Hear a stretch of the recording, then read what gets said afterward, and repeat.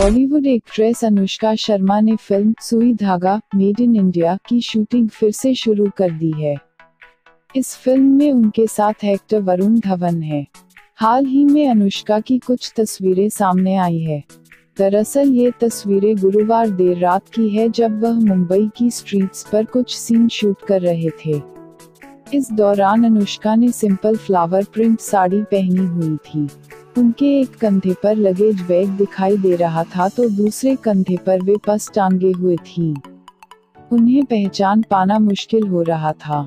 वहीं वरुण की बात करें तो उन्होंने चेक्ड शर्ट और ब्लू जीन्स पहना था। इससे पहले फिल्म की शूटिंग भोपाल, मध्य प्रदेश और इसके आसपास के इलाकों में हो चुकी है।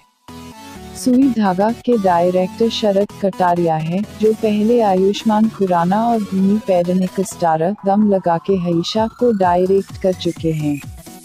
शरद ने फिल्म की कहानी लिखी है। मनीष शर्मा यशराज फिल्म्स के बैनर तले इस फिल्म को प्रोड्यूस कर रहे हैं।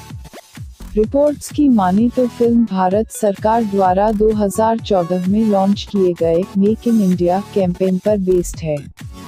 फिल्म में वरुण धवन मौजी और अनुष्का शर्मा ममता नाम का किरदार निभा रहे हैं। इसकी संभावित रिलीज डेट 28 सितंबर 2018 है।